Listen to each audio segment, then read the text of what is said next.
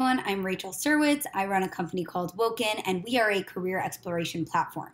Today, I'm going to tell you about why it's easier to career pivot than you probably think. First, you have a lot of transferable skills, and you probably don't even realize what those are. So think about your jobs today, jobs that you've had in the past, any experience you've had up until this point. There are skills that are transferable, which means skills that you don't realize are going to be necessary in various other roles. So that's number one. Number two is once you get your story straight about what role you're looking for and what industry you're looking for, your story is really going to be the most important thing.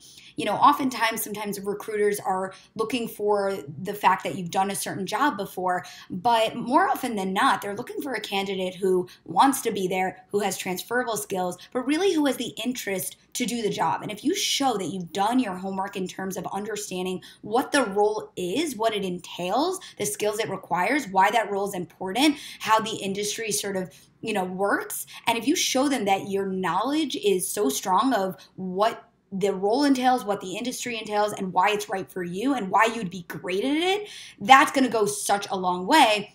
And the third reason why career pivoting is a lot easier than you think is because personal branding goes such a long way. But that requires you to first uncover what role is right for you, what industry is right for you, and what you really want next in a way that's authentic. And then once you do that, between a professional summary, your LinkedIn, your resume, your cover letter, all of these materials, there's so many sort of tweaks or tips or hacks that we can do in your materials to make you sort of stand out and represent yourself as forging that path, even if you've never done it before.